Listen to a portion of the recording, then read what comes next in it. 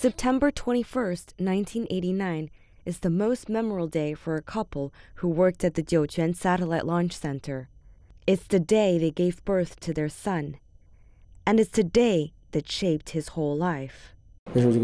I was born on September 21st, 1989. By coincidence, China's manned space flight program is called 921 Project, as it was approved on September 21st, 1982. I feel very proud about this. Zhang Yang and the other kids who grew up at the center used to love watching the rockets blast off, and they never missed any of them.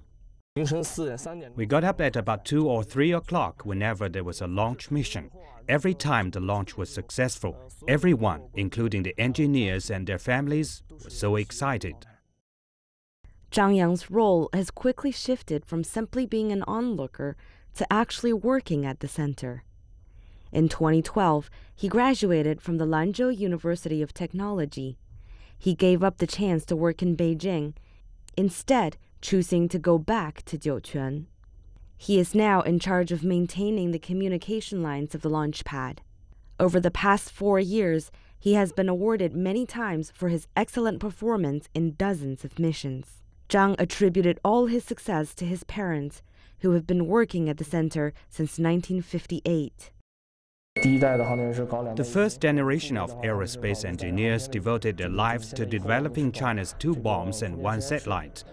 They laid a solid foundation for us to try to build a space station.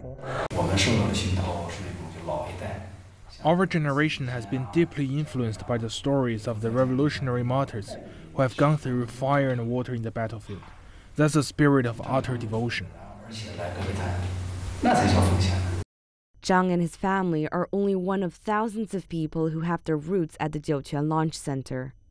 For them, it's more than just a workplace.